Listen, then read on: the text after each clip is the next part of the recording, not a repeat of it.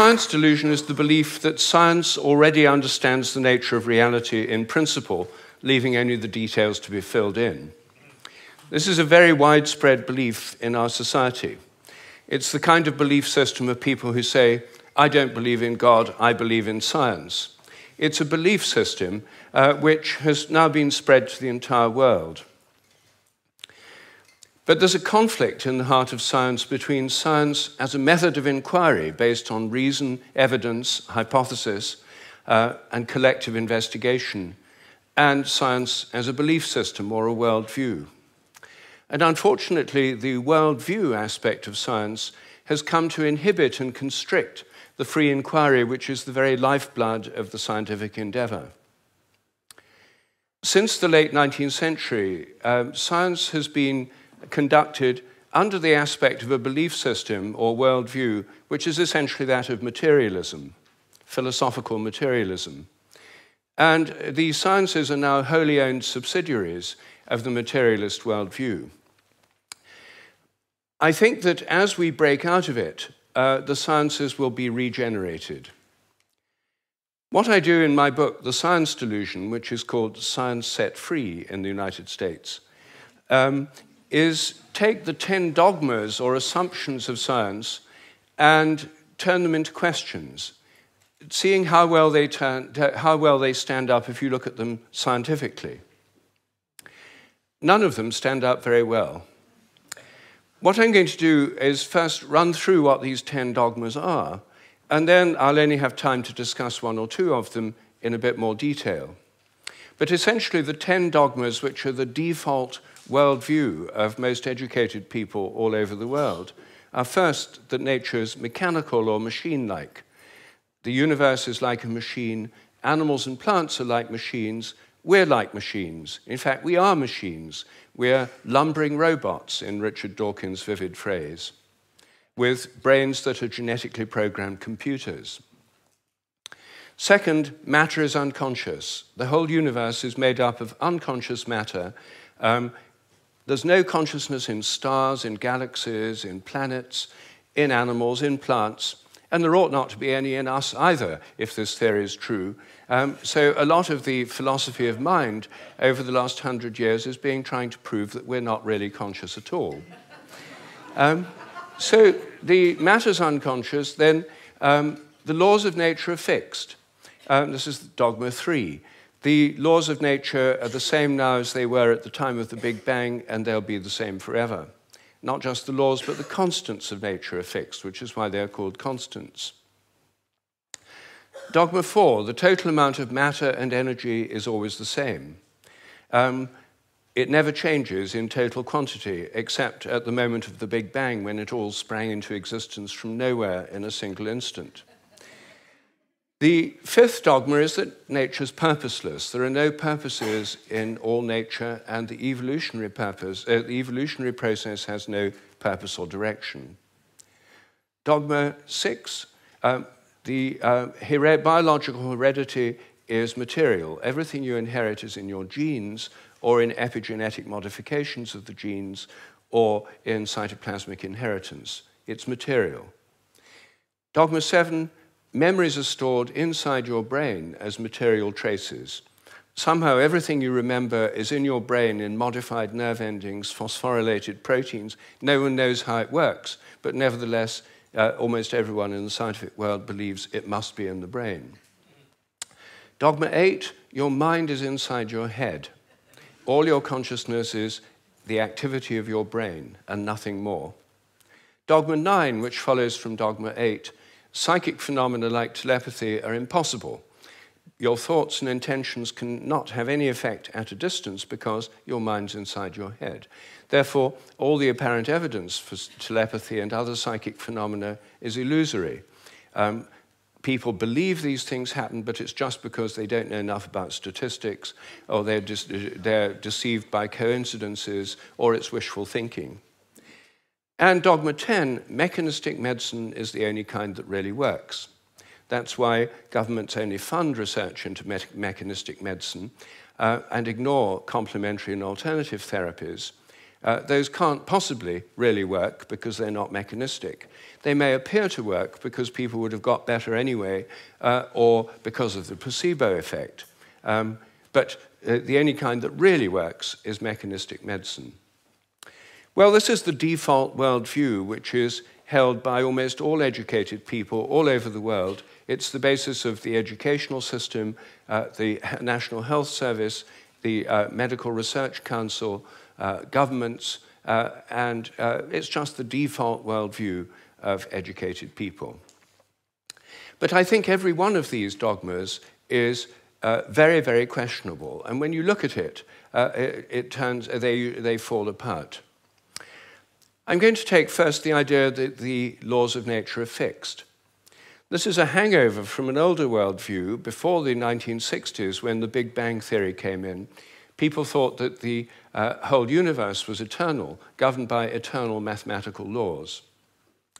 When the Big Bang came in, then that assumption continued, even though the Big Bang revealed a universe that's radically evolutionary, about 14 billion years old, growing and developing and evolving for 14 billion years, growing and cooling, and more structures and patterns appear within it. But the idea is all the laws of nature were completely fixed at the moment of the Big Bang, like a cosmic Napoleonic code. As my friend Terence McKenna used to say, modern science is based on the principle, give us one free miracle and we'll explain the rest. And the one free miracle is the appearance of all the matter and energy in the universe and all the laws that govern it from nothing in a single instant. Well, in an evolutionary universe, why shouldn't the laws themselves evolve? After all, human laws do, and the idea of laws of nature is based on a metaphor with human laws. It's a very anthropocentric metaphor. Only humans have laws. In fact, only civilized societies have laws. As C.S. Lewis once said, to say that a stone falls to earth because it's obeying a law makes it a man and even a citizen. It's a metaphor that we've got so used to, we forget it's a metaphor. In an evolving universe, I think a much better idea is the idea of habits. I think the habits of nature evolve. The regularities of nature are essentially habitual. This was an idea put forward at the beginning of the 20th century by the American philosopher C.S. Peirce. And it's an idea which various other philosophers have entertained, and it's one which I myself have developed into a scientific hypothesis, the hypothesis of morphic resonance, which is the basis of these evolving habits. According to this hypothesis, everything in nature has a kind of collective memory. Resonance occurs on the basis of similarity. As a young giraffe embryo grows in its mother's womb, it tunes in to the morphic resonance of previous giraffes. It draws on that collective memory. It grows like a giraffe, and it behaves like a giraffe because it's drawing on this collective memory. It has to have the right genes to make the right proteins, but genes, in my view, are grossly overrated. They only account for the proteins that the organism can make, not the shape or the form or the behavior. Every species has a kind of collective memory. Even crystals do. This theory predicts that if you make a new kind of crystal for the first time, the very first time you make it, it won't have an existing habit. But once it crystallizes, then the next time you make it, there'll be an influence from the first crystals to the second ones all over the world by morphic resonance. It'll crystallize a bit easier. The third time, there'll be an influence from the first and second crystals. There is, in fact, good evidence that new compounds get easier to crystallize all around the world, just as this theory would predict. It also predicts that if you train animals to learn a new trick, for example, rats learn a new trick in London, then all around the world, rats of the same breed should learn the same trick quicker just because the rats have learned it here. And surprisingly, there's already evidence that this actually happens. Anyway, that's my own hypothesis in a nutshell of morphic resonance. Everything depends on evolving habits, not on fixed laws. But I want to spend a few moments on the constants of nature too, because these are, again, assumed to be constant. Things like the gravitational constant, the speed of light, are called the fundamental constants. Are they really constant? Well, when I got interested in this question, I tried to find out. they're given in physics handbooks. Handbooks of physics list the existing fundamental constants, tell you their value.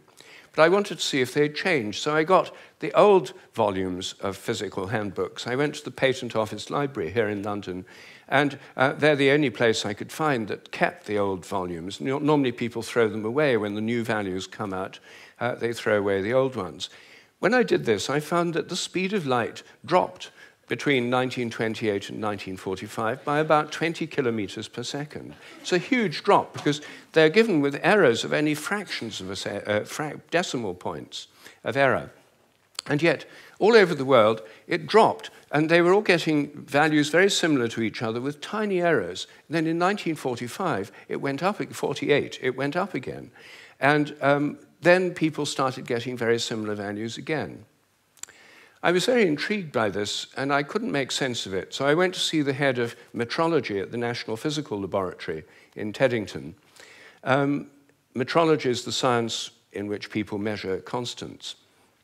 And I asked him about this. I said, what do you make of this drop in the speed of light between 1928 and 1945? And he said, oh dear, he said, you've uncovered the most embarrassing episode in the history of our science.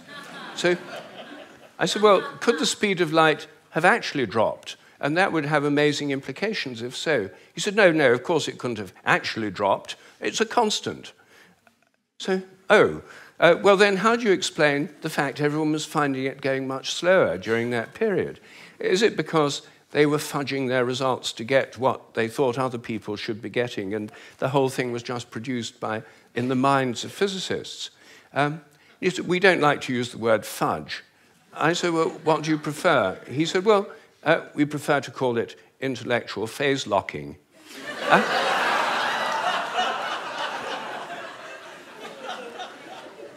So I said, well, if it was going on then, how can we be so sure it's not going on today? And that the present values are produced by intellectual phase locking.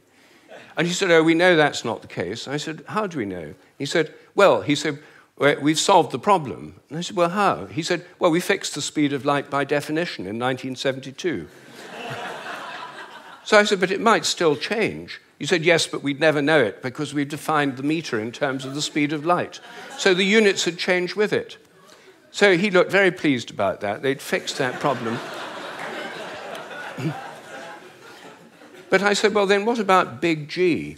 The gravitational constant, known in the trade as big G, is written with a capital G, Newton's universal gravitational constant.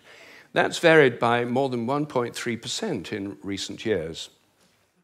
And it seems to vary from place to place and from time to time. And he said, oh, well, those are just errors. And unfortunately, there are quite big errors with big G. So I said, well, what if it's really changing? I mean, perhaps it is really changing. And then I looked at how they do it. What happens is they measure it in different labs. They get different values on different days, and then they average them. And then other labs around the world do the same, and they come out usually with a rather different average. And then the International Committee on Metrology meets every 10 years or so and average the ones from labs around the world to come up with the value of big G. But what if G were actually fluctuating? What if it changed? There's already evidence, actually, that it changes throughout the day and throughout the year. What if the Earth, as it moves through the galactic environment, went through patches of dark matter or other environmental factors that could alter it? Maybe they all change together. What if these errors are going up together and down together? For more than 10 years, I've been trying to persuade metrologists to look at the raw data.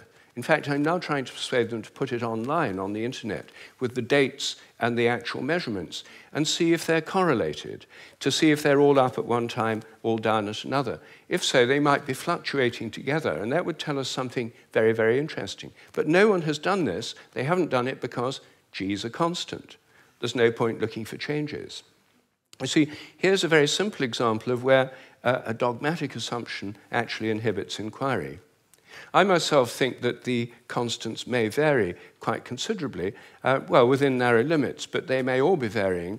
And I think the day will come when scientific journals like Nature have a weekly report on the constants, like stock market reports in newspapers. You know, this week, big G was slightly up, the charge on the electron was down, the speed of light held steady, and so on. That's one area, just one area where I think thinking less dogmatically could open things up. One of the biggest areas is the nature of the mind. This is the most unsolved problem, as Graham just said, that science simply can't deal with the fact we're conscious. And it can't deal with the fact that our thoughts don't seem to be inside our brains.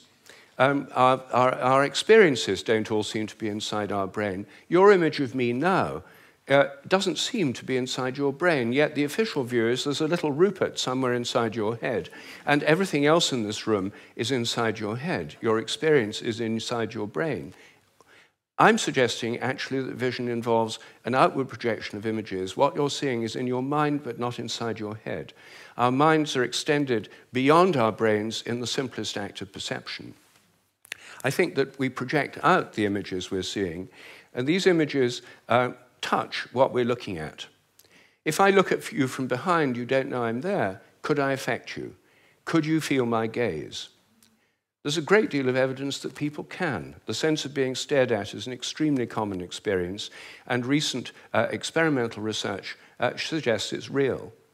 Animals seem to have it too. I think it probably evolved in the context of predator-prey relationships. Prey animals that could feel the gaze of a predator would survive better than those that couldn't. This would lead to a whole new way of thinking about ecological relationships between predators and prey, also about the extent of our minds. If we look at distant stars, I think our minds reach out in a sense to touch those stars and literally extend out over astronomical distances. They're not just inside our heads. Now, it may seem astonishing that this is a topic of debate in the 21st century. We know so little about our own minds that where our images are is a hot topic of debate within consciousness studies right now. I don't have time to deal with any more of these dogmas, but every single one of them is questionable. If one questions it, new forms of research, new possibilities open up.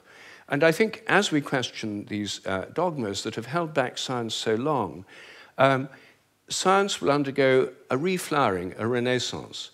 I'm a total believer in the importance of science. I've spent my whole life as a research scientist, my whole career. But I think by moving beyond these dogmas, it can be regenerated. Once again, it can become interesting and, I hope, life-affirming. Thank you.